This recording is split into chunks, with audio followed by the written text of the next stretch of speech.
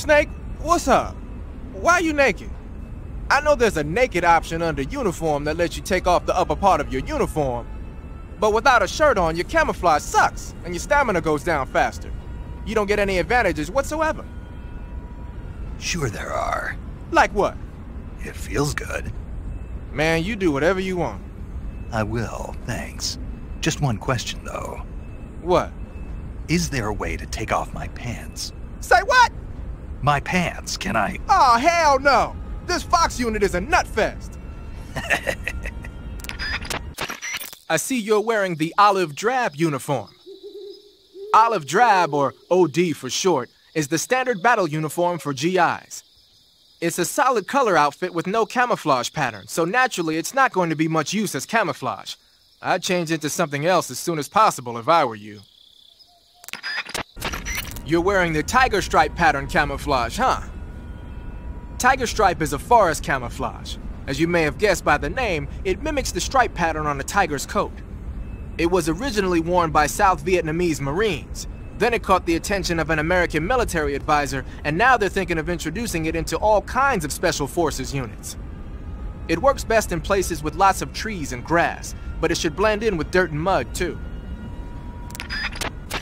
Wearing the leaf pattern camouflage, are you? Leaf pattern is a forest camouflage created to provide cover in woodland areas. Now that our involvement in Vietnam looks set to expand, they're thinking about adopting it for official use. It'll help you blend in especially well when you're hiding in the bushes. So you're wearing the tree bark camouflage. Tree bark is a forest pattern created primarily for use by hunters. It'll give you an exceptionally low profile if you wear it when you're pressed up against a tree. Ah, you're wearing the chocolate chip pattern. Chocolate chip? You mean this camouflage? Yeah. I've never heard of a camo pattern called that before. Yeah, I know. I just thought it up right now. The chocolate chip pattern is probably designed to provide cover in a desert environment. It should work best against a sandy or rocky background. Makes sense, but why'd you call it chocolate chip? 'Cause that's what it reminds me of. What? Those little round cookies that Major's always snacking on?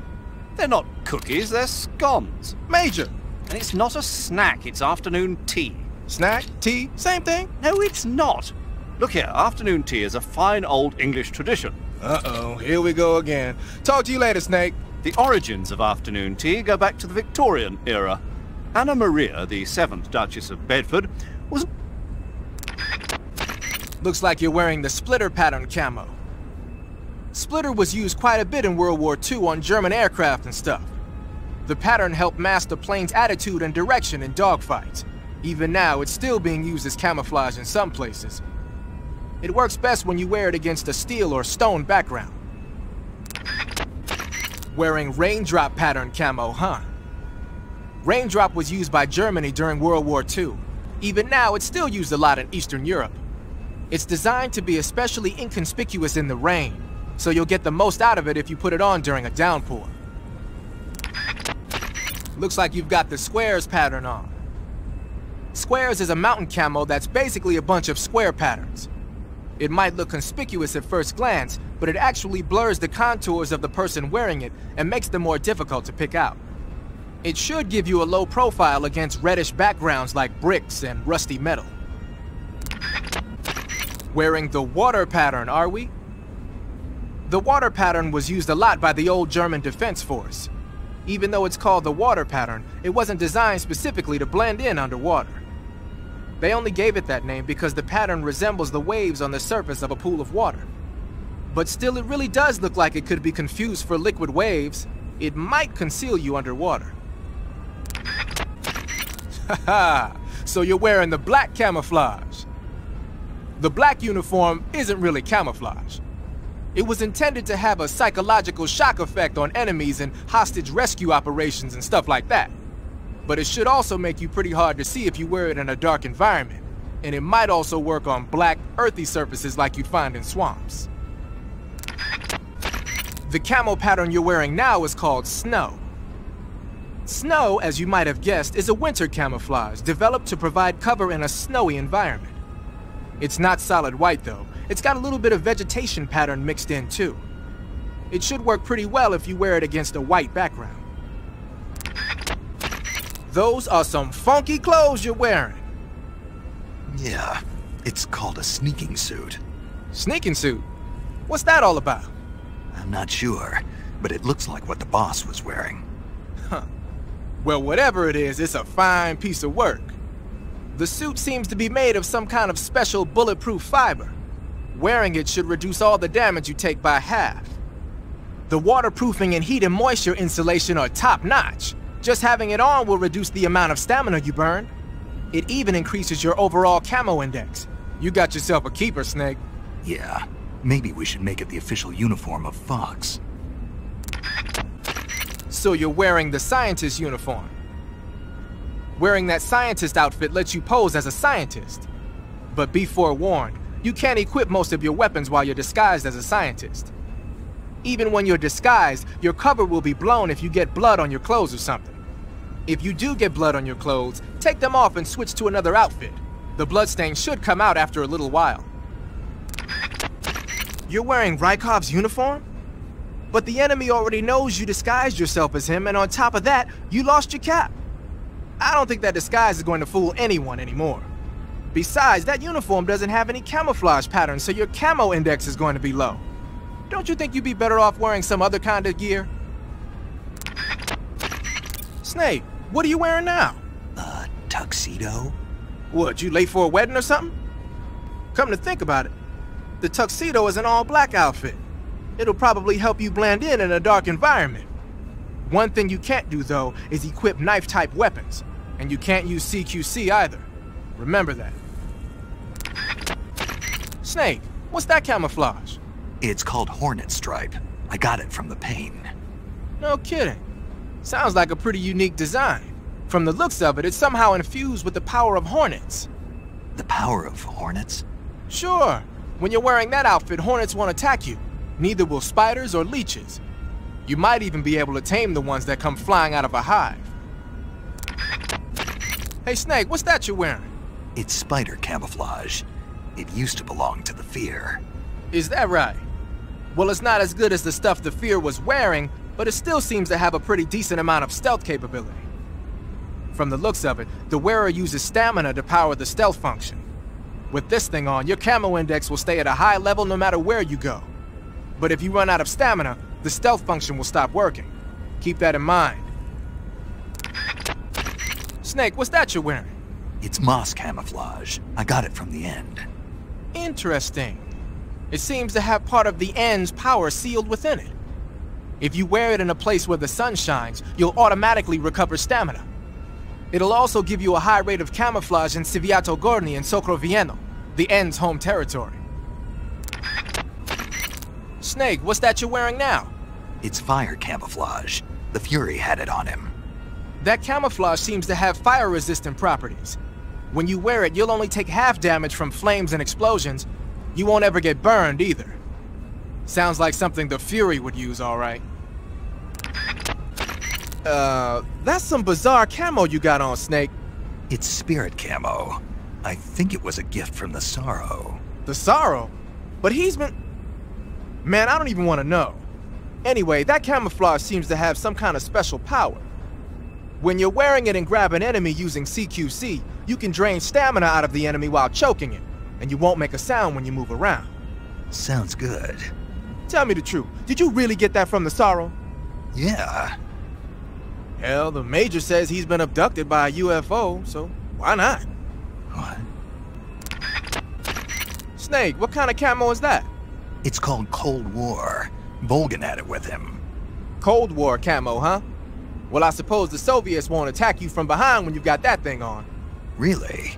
You mean it's got advantages other than being stylish? Stylish? Yeah. Don't you think so? Sure. Whatever you say. That's some crazy camouflage you got on. Yeah.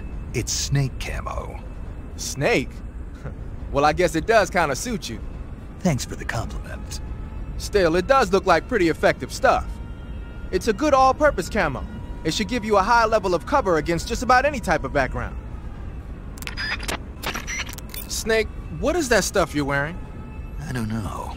It's called Gakko camo, whatever that means. What? Paramedic? You've never heard of Gakko? Nope. Never.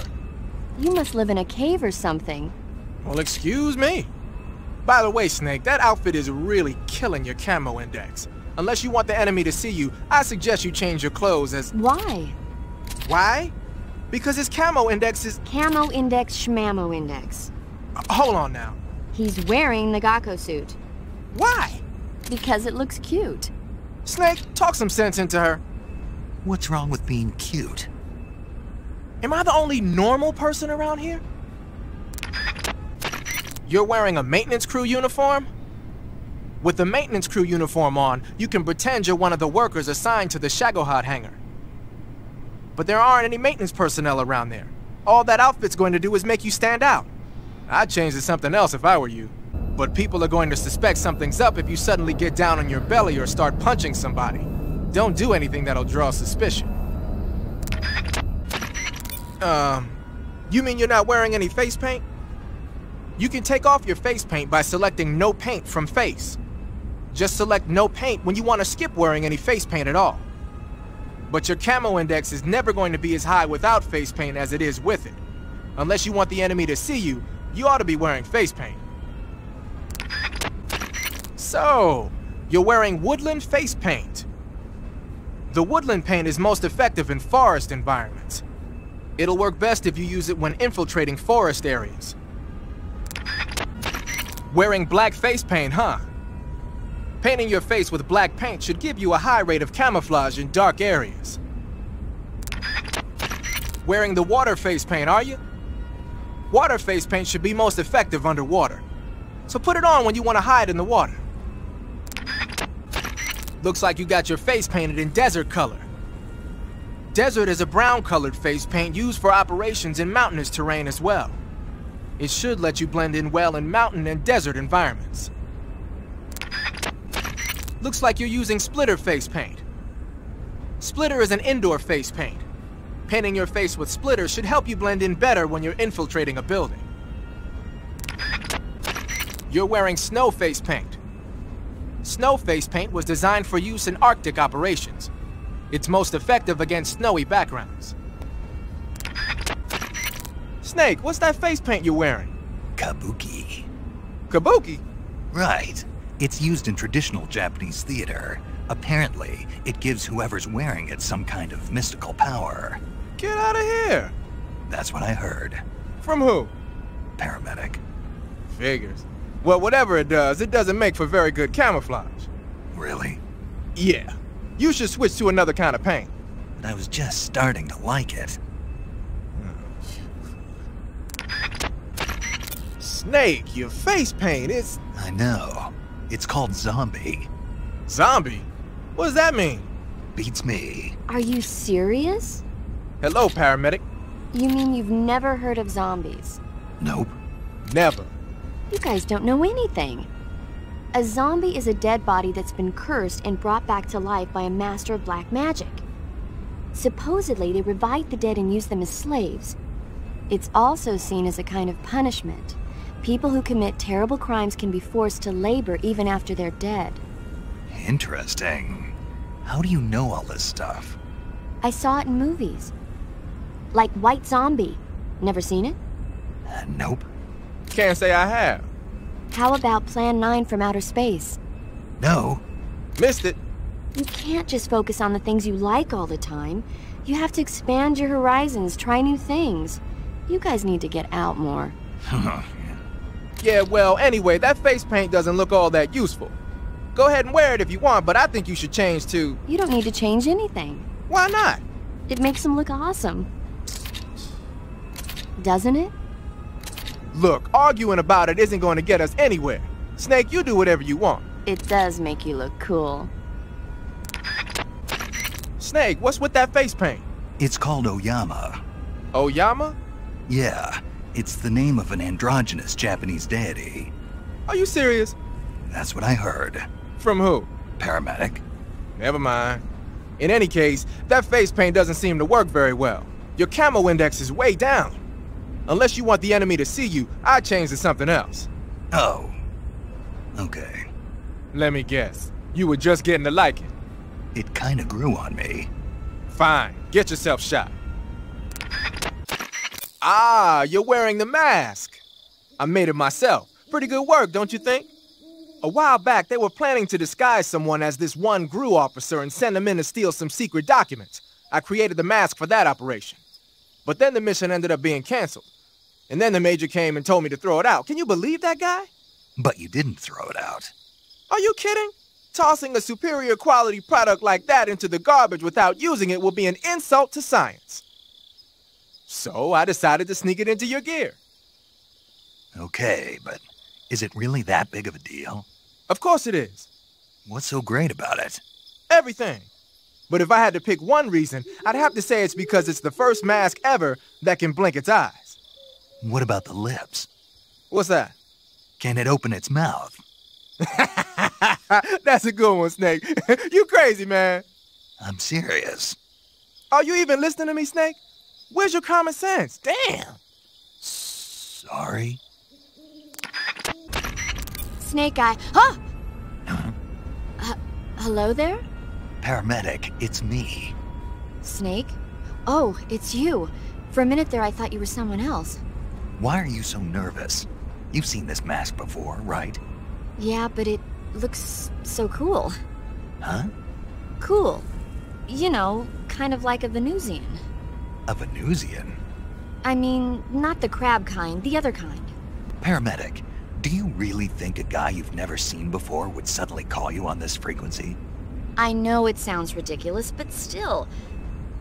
What if it was a being from another planet? You can't rule out that possibility.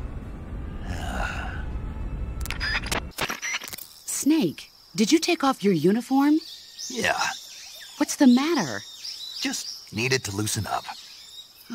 I know there's a naked option under uniform in the camouflage window that lets you take off your uniform.